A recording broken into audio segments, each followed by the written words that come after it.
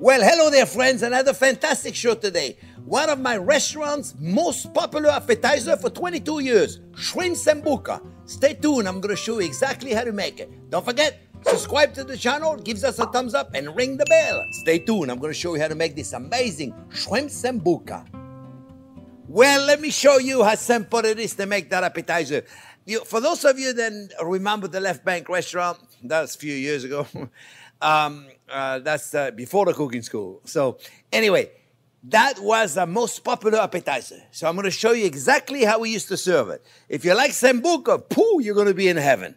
If you don't like it, trust me, this is still an amazing sauce. And the beautiful thing is, with this sauce, you can make it with shrimp, you can make it with scallop, you can make it with just putting it on top of fish. It's really an amazing sauce. But I'm going to serve it to you the way I used to serve it in my restaurant. Wonderful, okay? First thing we use butter. Hello. For those of you that are new to our channel, I'll have the pleasure to let you know that then butter is one of our favorite ingredients. Yes, if not the favorite ingredient we have.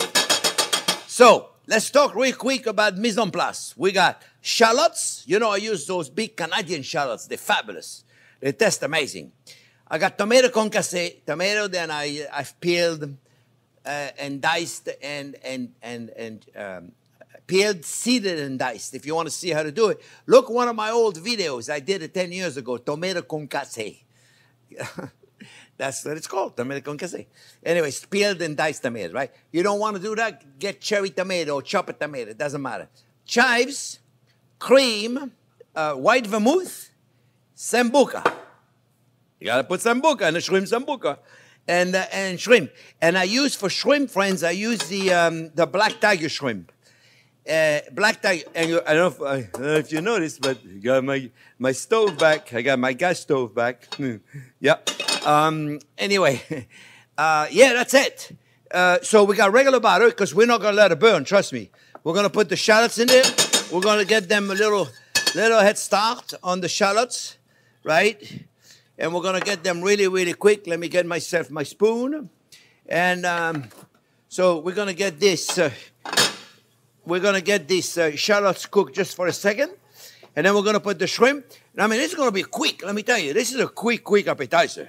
I mean, forget about appetizer. You know what you could do? Is you can use smaller shrimp and make the sauce and put it on top of a fish. I love it on top of a grouper, on top of a snapper, on top of the sole, but use small shrimp for that, okay? So you're just making the sauce, the sambuca sauce. And it's really, jumbo lump crab. Oh, mamma mia, I can think of so many things you can use with. So let's put the shrimp in there, friends. And those, like I said, they're black tiger shrimp. And they look gray like that, but trust me, they're wonderful. And they are cut. You see, they butterfly, but they're really, really cut so they can stand on their own. You'll see in a minute. You'll see the presentation that we're going to do with it. So they cut like really deep, okay? And you'll see they're going to be beautiful. They're going to turn gorgeous, right? So remember, shrimps don't take very long to cook. Like I said, do the same thing with scallops, all right? Then we're going to put the chopped tomato. Now remember, the chopped tomatoes have no seeds and they have no skins on it. So they go very fast, friends. They go very fast, right? This is a fast surprise to the regulars on the channel, but for those of you that are new to the channel, normally we take our time to cook. But lately, I want to do a few things. Wow, ooh, it's hot. I love cooking with gas. So lately, I've been wanting to speed up my my video a little bit. Okay, so a little bit of white vermouth. First, let's get the shrimp some nice color. And like I said, I'm going to make it for you exactly the same way I used to make it at the restaurant. All right, so we got to go pretty fast because this is go pretty fast. This goes pretty fast. Little bit of white vermouth. And now, as much as I don't like, hey, you, there, look at the sambuca in there. God bless America. Look at this. They're gorgeous. Yes, sirree. So now, here's what we do. Remember, that's why I cut the shrimp, right? So now, look. You can put them in top like this. You don't have to flambe it, okay? If you don't want to. Oh, yeah, the smell, my friends. And then we're going to put a little bit of cream. Told you it was going to go fast. A little bit of cream. Now, as much as I don't like overcooked shrimps, I don't like undercooked shrimps also. I don't like undercooked shrimp also. So look, we're going to cook them just a little bit longer because I don't like transparent shrimp. I do not like transparent shrimp at all.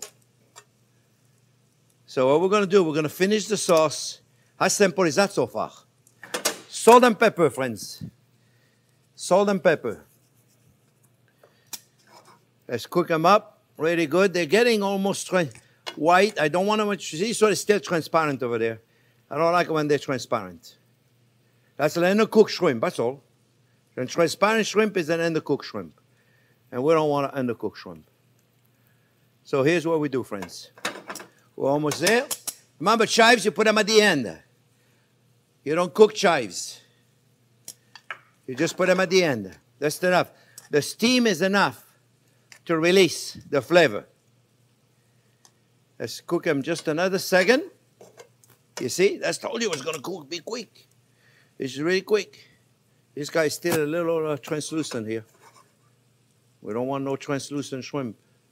No, sir, we don't like translucent shrimp around here.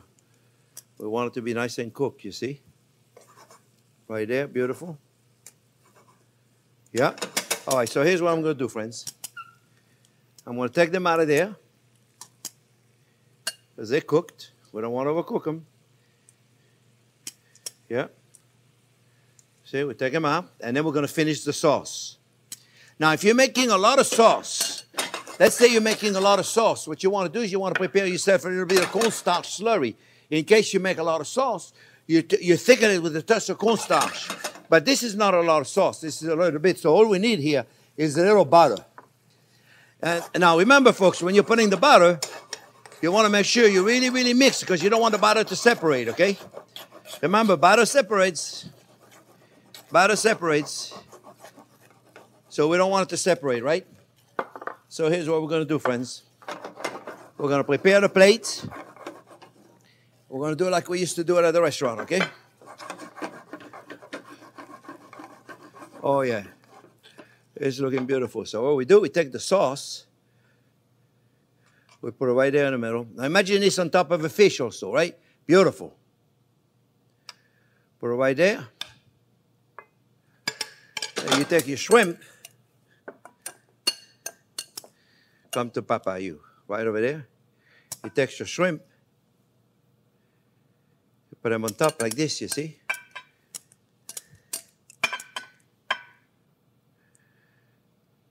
Let's give him 4. What do you think? 4 shrimp, right? And then you take some chives, friends. Right there. You put a chive over here. You put a chive over here. And you put a chive over here, my friends. And you see? Right there. You have yourself a beautiful appetizer that is so simple to make. And to make sure it's good, we take a fork and we take a knife and we make sure that this is delicious. Oh yeah, baby. Give me a little sauce. More there.